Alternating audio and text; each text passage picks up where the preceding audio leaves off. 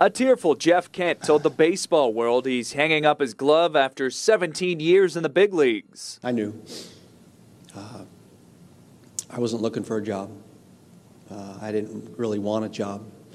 Kent leaves the game as Major League Baseball's career home run leader among second basemen with 351, 70 more than Hall of Famer Ryne Sandberg.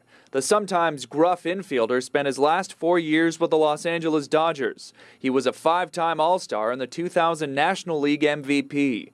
Over his career, Kent hit .290, and he drove in just over 1,500 runs. He played for 5 other teams and perhaps had his greatest success with San Francisco, playing in his only World Series with the Giants in 2002 when they lost to the Angels in 7 games.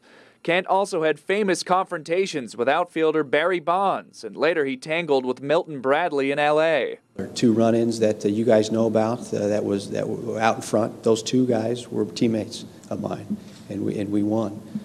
With his wife and 4 children looking on, the 40-year-old says he lived out a fantasy for almost 20 years. And for the kids who might want to be a baseball player someday,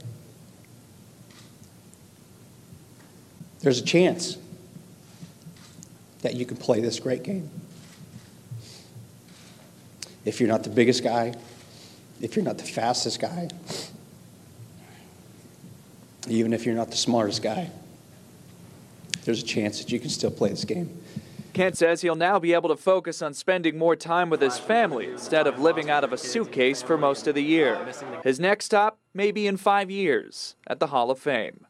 John Mone, The Associated Press, Los Angeles.